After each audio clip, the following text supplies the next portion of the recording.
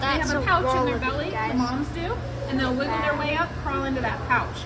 And they will stay in the pouch about 4 to 5 months. They nurse inside the pouch. And when they're born, they are basically bald, blind, you know, not fully developed. They have no hair. Their eyes aren't even formed yet or open. So they spend those months in the pouch getting bigger. And then once they are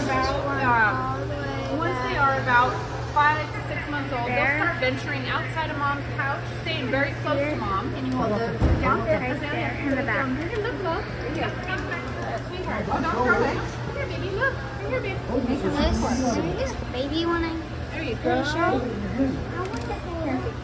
Can I have one? She grabs it, let her have it. Just let her have it. There she goes. See how she's holding it in her hand. Okay. Look at this. She's The other one. Yeah. So Hopper is a little more active usually later in the day. He's a little aloof.